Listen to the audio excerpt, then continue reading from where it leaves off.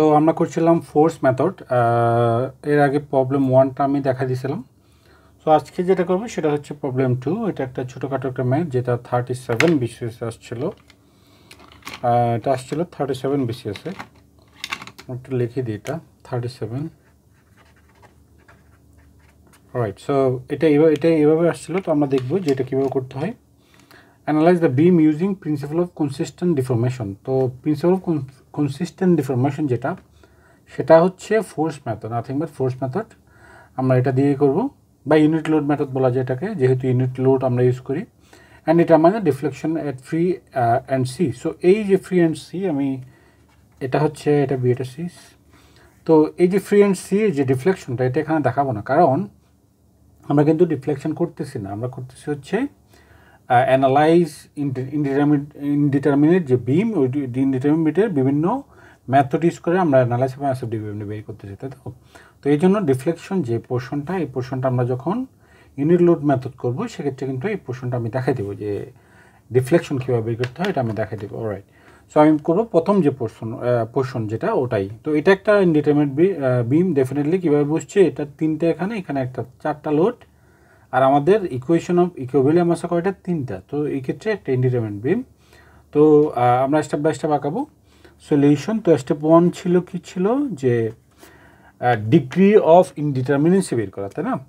So আমরা এটাই করব, যে ডিগ্রি অফ ইনডিটারমিনেন্সি ডিএস। আমি এখানে একটু শর্টকাট করবো, এটা একটু ছোটোখাটো যদিও। So alright, so DS equals হচ্ছে আননোন মাইনাস কি, আচ্ছা আমি একটু দেখাই দিই যে ফর্মুলাটা কী ছিল।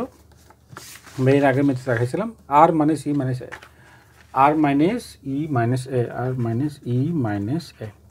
তো এখানে কোনটা কী জিনিস, আর হচ্ছে রিয়েকশন কয়টা, এখানে 3 একে 4। তো আমরা বলছিলাম যে এখানে যে হরিজন্টাল যে রিয়েকশনটা, ওটা আমরা এখানে নেগলেক্ট করবো, সামেশন অফ এফএক্স দিয়ে যেটা করি আমরা। সো সেক্ষেত্রে কিন্তু রিয়েকশন হয়ে যাবে 3টা। তাহলে ইকুয়েশন হয়ে যাবে, সামেশন অফ এফএক্স বাদ দিচ্ছি, তাহলে ইকুয়েশন হয়ে যাবে 2 হিঞ্জ 0, তাই না। হিঞ্জ নাই এখানে, মাঝখানে কোনো হিঞ্জ, ইন্টারনাল হিঞ্জ নাই, সেক্ষেত্রে 0। তাহলে 3 - 1 হুইচ ইজ 3 - 2 হুইচ ইজ 1। ওকে, তো ডিগ্রি অফ ডিটারমিনেন্সি কত আসছে, 1 আসছে। তার মানে রিডান্ডেন্ট 1 হবে। আমাদের আননোন হচ্ছে এখানে, অর্থাৎ 1 আসা, এটা বের করার কারণ হচ্ছে রিডান্ডেন্ট কয়টা দেবো, এটা বের করার জন্য, তাই না। তাহলে রিডান্ডেন্ট ধরতে হবে কয়টা, একটা। তো টেকিং বলবো যে এখানে যে কোনো একটা নেওয়া যাবে। আমি এখানে বি যেটা সবচেয়ে ভালো, কারণ এটা আলাদা আছে, এখানে একটা লোড, এটাকে আমরা রিডান্ডেন্ট ধরি। হ্যাঁ, এটা কিন্তু যে কোনো একটা ধরা যাবে, আবার বলতেছি, যে কোনো একটা বলতে এটা ধরা যাবে, এখানে যে ভার্টিক্যাল লোড আছে ওটা ধরা যাবে, তবে এখানে যে মোমেন্ট আছে ওটা ধরা যাবে, 3টের যে কোনো একটা ধরা যাবে। তো আমরা ধরবো কোনটা, বিটা ধরি, সমস্যা নেই, পি আমি ধরলেও সমস্যা নেই, তো বিটা ধরলে ভালো হয়। Taking B S redundant and remove. আমরা এটা আগে লিখি না, এখন লিখতেছি, কারণ আমরা কী করি, রিডান্ডেন্ট ধরার পরে প্রথম কাজ যেটা করি, সেটা করে হচ্ছে রিমুভ করে স্ট্রাকচার আঁকার চেষ্টা করি, তাই না। সো রিমুভ করবো, এখন রিমুভ করে 2টা স্ট্রাকচার আঁকতে হবে এক্ষেত্রে। কেন 2টা, কারণ হচ্ছে আননোন একটা, এই জন্য আননোন, যদি আননোন বা আমাদের যে রিডান্ডেন্ট একটা, এই জন্য। তো রিডান্ডেন্ট 2টা হলে তখন 3টা আঁকা রাখতো। তো কীভাবে আঁকবো, প্রথম যে স্ট্রাকচারটা, এটা কীরকম, এটা হচ্ছে জাস্ট এই যে লোডটা, এটা তুলে দিব, অর্থাৎ এটা যে সাপোর্ট যেটা, এটা তুলে দিব, আমরা তুলে দিয়ে বাকিগুলো এক্স্যাক্টলি সেম থাকবে। অর্থাৎ বি যেটা, এটা এভাবেই থাকবে, অন্য কিছু নাই। তারপর লোডগুলো দিয়ে দেবে, 8 কিলোনিউটন এখানে, 2 কিলোমিটার পার মিটার এখানে, মাঝখানে ঠিক মাঝখানে হচ্ছে 40 কিলোনিউটন। এটা এ, এটা বি, এটা সি। তো এখানে আরেকটা ধরি, এটা ডি ধরলাম, এটা ডি। ওকে, সো এটা 4 মিটার করে, এগুলো কত, 4 মিটার করে, এটা 2 metre, we know that. So একটা হয়ে গেছে, এটা হচ্ছে আমরা M1, সরি এম দিব, বড় এম দিবে এটা, ঠিক আছে। একবার বলি, এটা হচ্ছে বড় এম, যেটাতে সব লোড থাকবে, শুধু রিডান্ডেন্ট ছাড়া। ওকে, সো এটা হচ্ছে বড় এম, রাইট। এরপর আমরা একটা আঁকবো, যেটাতে কী করবো, সবগুলো সাপোর্ট থাকবে, সবগুলো লোড তুলে দেবো, সবগুলো লোড দিয়ে যেখানে রিডান্ডেন্ট দিচ্ছি ওইখানে ইউনিট লোড দেবো আর কি।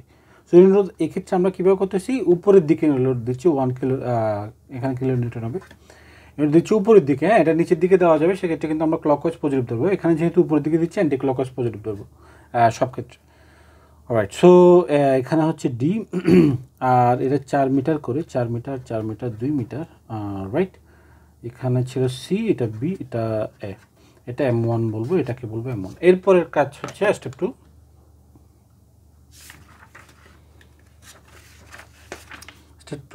স্টেপ 2 হচ্ছে set up a table set up করতে হবে এখানে, এবং ওই টেবলটাতে আমরা কি করব, মুভমেন্ট বের করব, তাই না?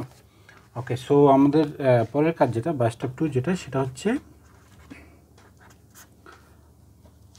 টেবল সেট আপ করা। আচ্ছা, আমি টেবলটা আঁকিনি, এই ছোটোখাটো একটা টেবল হবে, এখান পর্যন্ত থাক। একটা movement, sorry, member, origin, length, আর দুইটা হচ্ছে এখানে। আচ্ছা, দিলাম। ওকে, প্রথমটা ছিল মেম্বার, তাই না, এম। এরপর ছিল অরিজিন, আর অরিজিনের জন্য ও দিলাম। এরপর লেন্থ ছিল, লেন্থের জন্য এল দিলাম।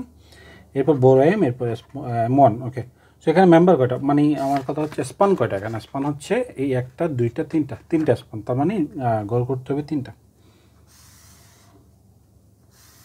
আচ্ছা, প্রথমটা ছোটো করার কারণ হচ্ছে প্রথমটা নর্মালি ছোটো হয়। সো মেম্বার আমরা কি করতেছি, ডান থেকে বামে আসবো, রাইট টু লেফট বলছিলাম আগে। সো তাহলে রাইট টু লেফট যদি আসি, সেক্ষেত্রে প্রথম যে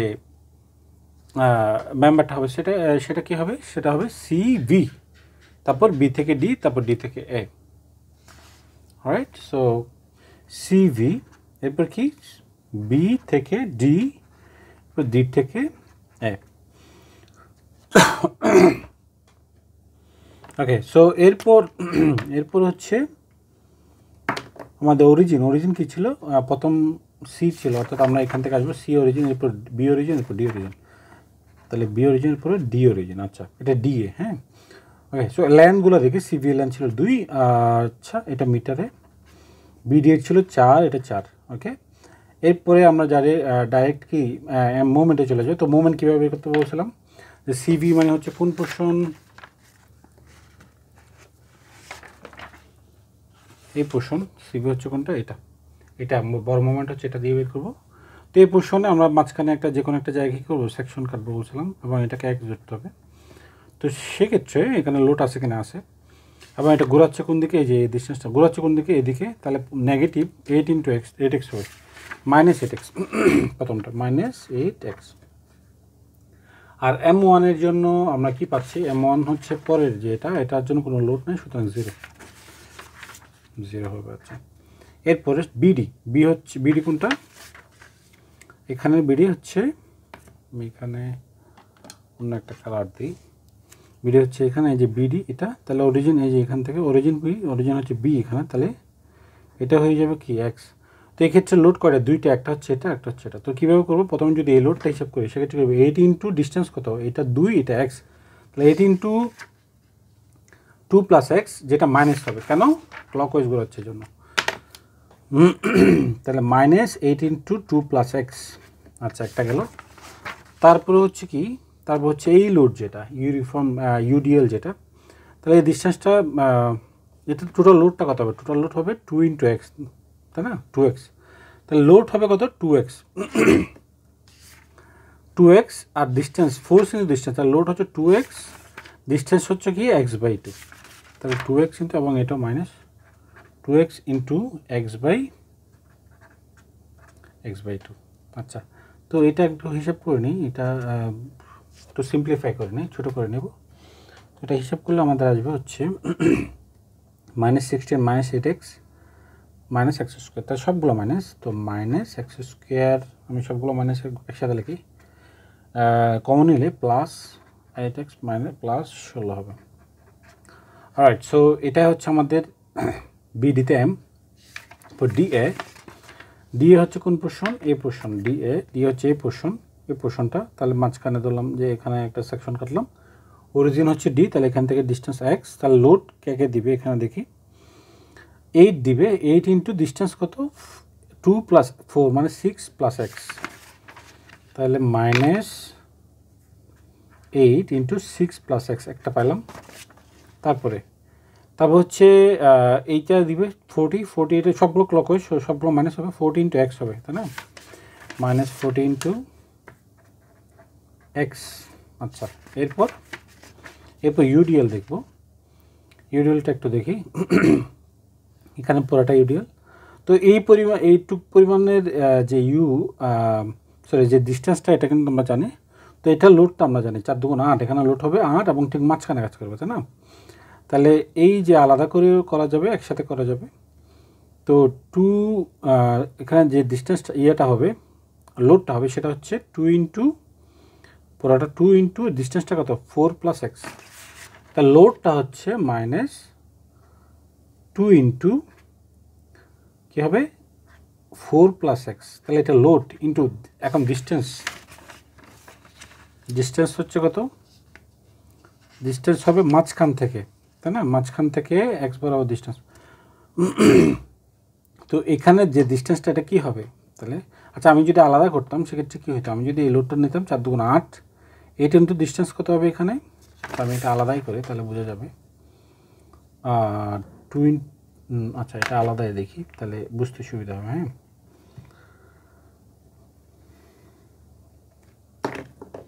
হ্যাঁ, তো মাইনাস 8 ইন্টু, আমি কেন 8 দিচ্ছি এটা বলছিলাম, 8 ইন্টু ডিস্টেন্স কত 2 প্লাস এক্স। আমি আবার দেখে দিব।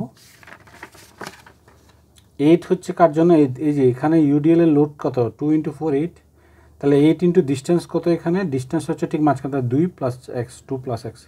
আবার এটার জন্য যে লোড, এটার লোডটার নাম কী হবে? 2 ইন্টু এক্স, না? এটা পুরোটা 2 ইন্টু এক্স, লোড হবে মাইনাস 2 ইন্টু এক্স। ডিস্টেন্স কত হবে? ডিস্টেন্স হবে x by 2 into distance x by 2। তো এটা হিসাব করে আমাদের সিম্পলিফাই করতে হবে, যেটা আসবে হচ্ছে x square plus 56 x plus 80, এটাই আসবে। অলরাইট, তো এম পোর্শনটা আমার এখানে শেষ হলো। এরপর হচ্ছে M1 হচ্ছে বিডিতে M1 দেখব। বিডি হচ্ছে কোনটা? বিডি, এটা M1। এখানে আমি যদি সেকশন কাটি, এখানে এটা হয়ে যাবে এক্স, তাহলে লোড হচ্ছে 1 ইন্টু এক্স প্লাস 1 এক্স হবে, 1 ইন্টু এক্স মানে এক্স এটা। ওকে, তারপর ডিএ মানে হচ্ছে এই পোর্শনটা, তাহলে এক্স হয়ে যাবে, অরিজিন যেহেতু ডি, এক্স হয়ে যাবে এই পোর্শনটা, ঠিক আছে? তাহলে 1 ইন্টু ডিস্টেন্স হয়ে যাবে কত 4 plus x, 1 into 4 plus x, 4 plus x, তাহলে 4 প্লাস এক্সই হবে এখানে। অলরাইট, সো স্টেপ 2 এখানে শেষ হলো। ট্যাবল লিখে আমরা কিন্তু কী করলাম? মোমেন্টগুলো বের করে নিলাম। ওকে, এরপর স্টেপ 3। আচ্ছা, স্টেপ 3 কী ছিল? ফ্লেক্সিবিলিটি ম্যাট্রিক্স বের করা। তো এখানে যেহেতু রিডান্ডেন্ট 1 একটা, তাহলে ফ্লেক্সিবিলিটি ম্যাট্রিক্স কী হবে? এটা হবে, আমি বলি, যেহেতু দুইটা থাকলে কী হতো? 2 ইন্টু 2 হতো। তাহলে রিডান্ডেন্ট যেহেতু 1, সেক্ষেত্রে ডেল হবে শুধু একটা, যেটা হবে F11, একটা, শুধু একটা, ঠিক আছে? তো সেক্ষেত্রে কোনো ঝামেলা নাই। তাহলে F11 হবে। তাহলে আমাদের ফর্মুলা যেটা, এটা কী ছিল? P ইকুয়ালস, তাহলে ইনভার্স 1 সেকেন্ড ব্র্যাকেট দিয়ে এখানে delta minus delta L, second bracket শেষ। ওকে, সো এখন আমাদের আলাদা আলাদা টার্মগুলো বের করতে হবে। প্রথমত আমি বের করবো হচ্ছে F11 ফর্মুলা কী থাকবে?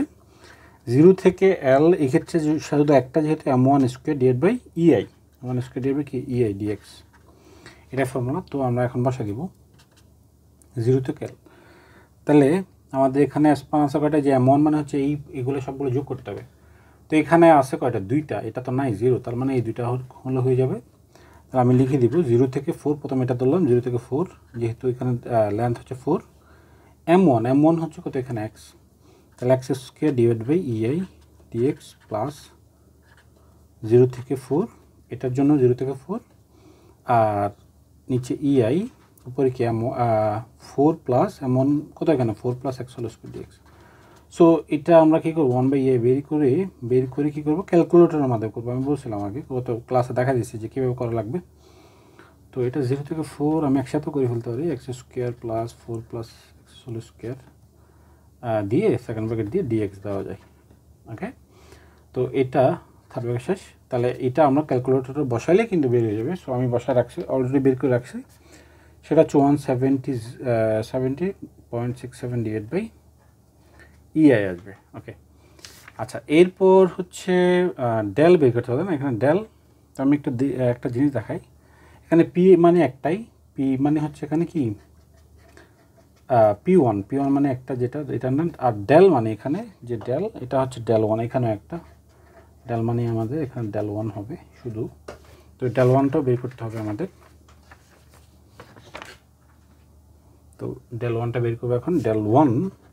ডেল্টা 1 নট ডেল্টা 1-এর ফর্মুলা কী ছিল, 0 থেকে L, একটার জন্য কী হবে m into m1 divide by EI dx, এগুলো সব দেখানো আছে বেসিক ক্লাসে। সো m ইন্টু m1, তাহলে m ইন্টু m1 দেখি, তাহলে এটা তো 0 হবে, এটা 0 হবে, এটা হিসাব করার দরকার নাই। এই দুইটা আমরা কী করব, গুণ করে বসাবো। তাহলে প্রথমে আমি বিডি যে এটার জন্য বসাই, 0 থেকে L মানে কত 4, এই যে 4, m1 m হচ্ছে কোনটা, এটা m1 হচ্ছে x, তাহলে x ইন্টু মাইনাস দিলাম, মাইনাস x ইন্টু কত x square plus 8x plus 16 divided by EI dx, এটা হয়ে গেল প্লাস 0 থেকে 4, কেন আবার এটাও 0 থেকে 4, এই জন্য আবার এই দুটো গুণ হবে, অর্থাৎ নিচে EI উপর হবে 4 প্লাস এক্স মাইনাস, যেহেতু আমি মাইনাস সামনে দিই, x square plus 56x plus 80 dx। Alright, so এটা আমরা কি করব, কিছু করব না, আমরা এটা ক্যালকুলেটরে বসাবো। বলছিলাম আমরা এক্স্যাক্টলি ক্যালকুলেটর বসাতে কিন্তু মানগুলো চলে আসবে, জাস্ট যা আছে তাই 1/a বের করে যা আসে তাই আমরা কি করব, এখানে লিমিট দিয়ে ক্যালকুলেটর বসে দেবো, শেষ, আর কিছু করার দরকার নেই, আমাদের মান চলে আসবে। আমি দেখাই দিয়েছিলাম কিন্তু, তো এই জন্য এখানে আর দেখাচ্ছি না। তাহলে এটা আসবে 5418.67, আমার এটাই আসছে। সো একটু চেক করে নিতে হবে যে এটা ঠিক আছে কিনা, সো একটু চেক করে নেবেন আঁকা। ওকে, সো ডেল্টা 1 এর ভ্যালু আসছে এটা, তার মানে আমাদের সব ভ্যালু চলে আসছে কিন্তু আননোন। তাহলে এখন আমরা ফর্মুলাতে বসা দিব। ফর্মুলা কী ছিল, পি এর জায়গায় আমরা এখানে P1 লিখবো, যেহেতু আননোন একটা। ডেল ইনভার্স 1, তাহলে ডেলের ভ্যালু আমাদের চলে আসছে, তাই না? ও এখানে 1/EI, এটা আমি না লিখতে বলছিলাম, কারণ হচ্ছে যে EI কাটা যাবে ইনভার্স, এবং এখানে যে EI, এখানে EIটা কাটাকাটি যাবে যেহেতু ইনভার্স আছে এখানে। আচ্ছা, ইনভার্সটা কিন্তু বাইরে, এটা ভিতরে না, বাইরে হবে।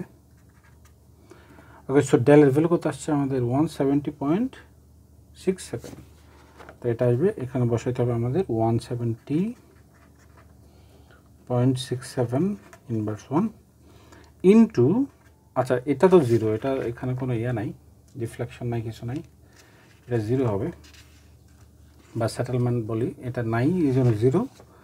তাহলে আমরা এখানে বলবো 0 মাইনাস এটা ডেল্টা L, তো এটা হচ্ছে এটা ডেল্টা 1 যেটা, এটা তাহলে ওটার ভ্যালু বের করেছিলাম আমরা, কত আসছে এটাই।